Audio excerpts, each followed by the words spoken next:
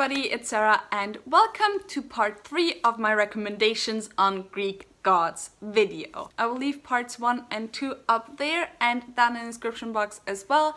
And if you want to know exactly how I came to create this series, of course you're going to have to watch part 1. But basically with the news of the Percy Jackson TV show, I wanted to do a type of recommendations based on Hogwarts houses video, but based on the Greek gods. And so this is part 3 of this video series and we're going to talk all about the men in the Greek pantheon. First we have Apollo, who is of course Artemis' twin brother, but he's also god of poetry and the fine arts in general. And so I wanted to choose a book that has just beautiful writing. And for that I went with The Name of the Wind by Patrick Rothfuss. The Kingkiller Chronicles follows Quoth, who is this kind of almost legendary character, and we follow him as he tells his life story during 3 days, and each of the books is another day and another part of the story he tells. This book gets a lot of mixed things. Like, a lot of people, especially if you don't like Quoth, are not the biggest fan of the series, aren't the biggest fan of the way the story is built and written, think that Quoth is a little bit too much of like a male Mary Sue character. However, even most people who say they do not enjoy the story still say that this book is absolutely beautifully written. And that's because it is. Patrick Rothfuss is probably one of the writers with the most beautiful writing style that I have ever read. And I can highly recommend just even reading a few of the chapters just to get a feel of his writing style, because it's just unspeakable. I love it so much. And so I thought this was the perfect book to choose for this. Of course, I also love the story in general. I really love Quoth as a character. I don't really mind that he's a bit of a Mary Sue. I think that's kind of part of the story for me. But yeah, otherwise I wouldn't recommend it if I didn't love this book as a whole and only love the writing. You know what I mean? Apollo, of course, is also god of prophecy, so I wanted to choose a book with the chosen one trope, since that quite often includes a prophecy. Otherwise, like, without a prophecy you can't really be the chosen one, right? And for that I wanted to choose a series that I haven't talked about that much on my channel yet, which is the Demon Child trilogy by Jennifer Fallon. I know I talk about Jennifer Fallon quite a bit, but I talk a lot more about her other series, which is the Hydron Chronicles, which I personally prefer. However, that other one doesn't have a chosen one trope, which this one does. In this world, a god is on the rise that kind of has to be killed. However, the only beings powerful enough have almost been like eradicated a few hundred years ago, for one, and also those beings physically cannot kill anybody. They cannot hurt or kill anyone or anything. And so this is where the Demon Child comes in. The Demon Child is the result of one of those beings, those powerful beings, having a child with a human. So they are both really powerful but also can kill, because humans are horrible and can kill. And so in this story we follow Rushil, who might just be the fabled Demon Child. This is one of the first fantasy series I ever read. It still holds a place very close to my heart, and I really need to go and reread it. I love the characters in it. I love Rushil. She is kind of an unlikable main character, but I don't even really mind. Some of my favorite side characters ever that I for some reason haven't talked about at all on my channel are from this series. And yeah, I can just highly recommend it. Next I have Ares, the god of war. He's kind of like the opposite a little bit of Athena, where Athena is goddess of strategic warfare. Ares is just the god of war, like of all the brutal stuffs. And for that I wanted to recommend Skyward by Brandon Sanderson. This is a YA sci-fi series in which we follow Spencer, who lives on a planet that is constantly attacked by aliens. She herself wants to become a fighter pilot, however she isn't allowed to become one because her father very famously turned into a coward, and so they think she will turn into a coward as well, and they don't want her to pilot one of the spaceships. This series has like such amazing dogfighting, spaceship fighting scenes.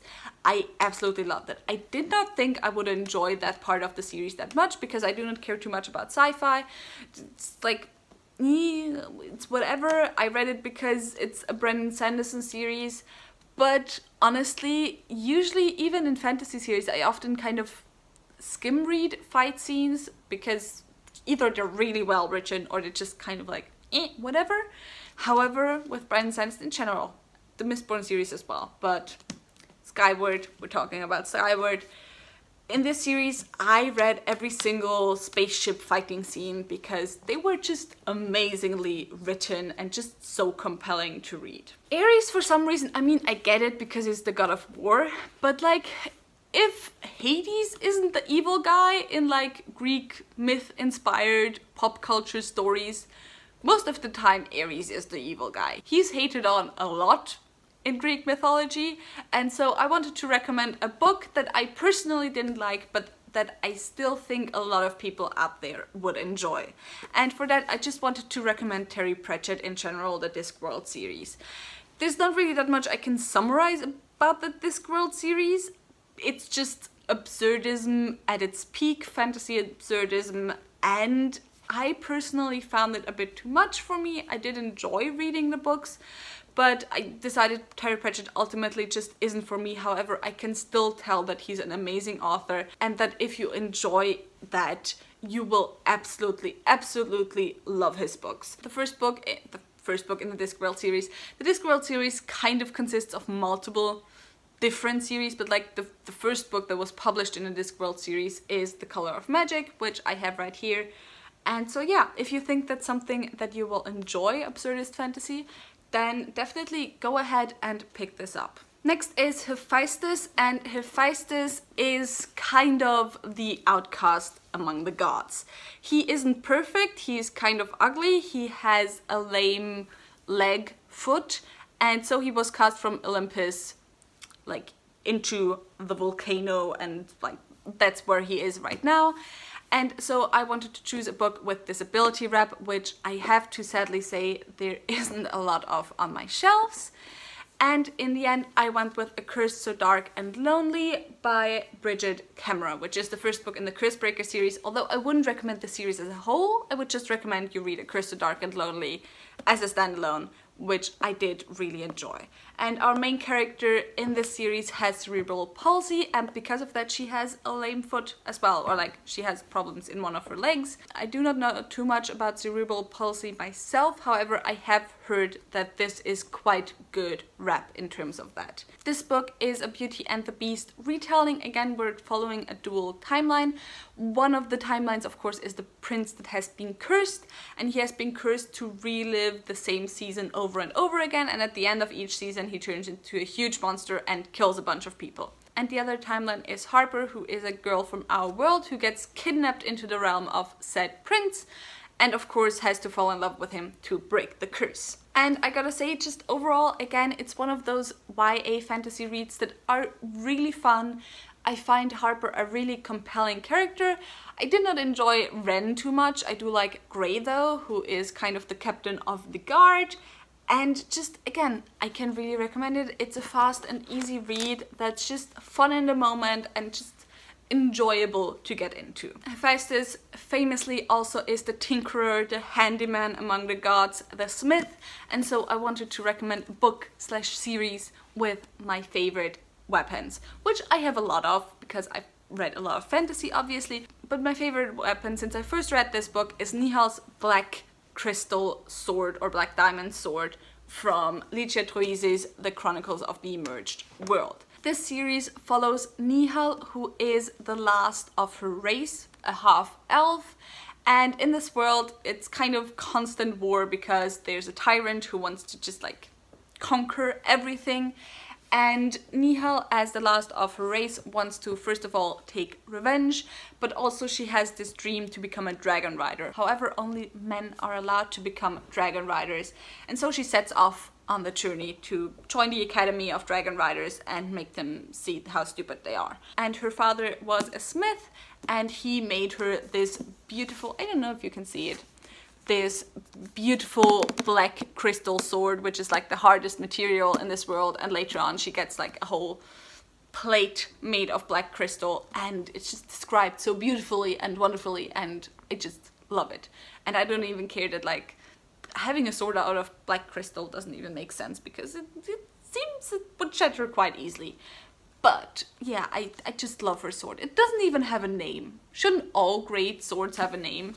I mean, at least I don't think she ever gives it a name. But yeah, love it. The last god for this video is Hermes, who is famously one of the only people who repeatedly enters the underworld and goes out again. He's also like god of like borders and stuff. But for that I wanted to choose a book that features a journey, because of course he's also god of travelers, and I went with Daughter of the Forest by Juliette Marillier.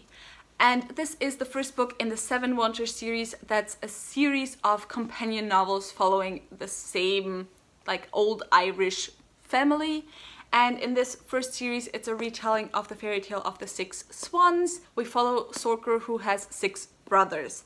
And her father one day remarries. This woman, however, is a sorceress who turns all her brothers into swans. And to break the curse, Sorka has to go on a journey and also knit shirts made of nettles and stay completely silent during the whole time. And so we follow Sorker as she just travels around the country and tries to find her brothers again, tries to save them. And I think it's an absolutely beautifully written story, and I can just highly recommend Juliette Marillier in general. I really need to read her books again, but yeah, she's one of my very old favorite authors. And once again, we're at the last recommendation. Hermes, of course, also takes the role of the trickster within the Greek pantheon. He's known to be very smart and very cunning, and so I wanted to choose a book with a very smart and cunning main character. And I kind of just like thinking of Hermes being god of tricksters and thieves, I just had really only one choice. And I'm sorry if you've heard me talk about this book way too much already, but I'm going to talk once again about The Gospel of Loki by Joanna M. Harris, because Loki, of course, parts of the characterization of Loki are kind of the Norse pendant to Hermes in Greek mythology, and this is Norse mythology, like the entire Norse mythology, but just from the point of view of Loki, who thinks that the way things were retold during history just paint him in a bad light. And hey guys, he's not that much of a bad character anyway. It's just what he is. He just is the trickster. And I absolutely love this book. It's hilarious, and I can, as always, just highly recommend. And that was it for this video. I really hope you enjoyed it. Again, the links to the first 2 videos in this series are linked down below if you want to go and watch those and haven't yet. If you enjoyed this video, maybe think about giving me a thumbs up and also maybe subscribing. Tell me in the comments down below what your favorite Greek god is, because I do really want to know that.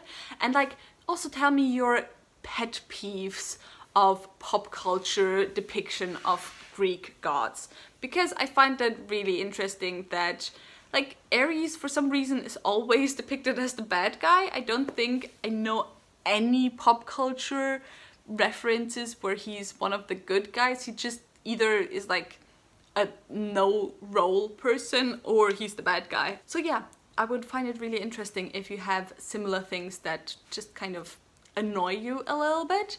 And with that said, all the links to my social media are, as always, also in the description box down below, so go and check those out, and I hope I'll see you soon. Bye!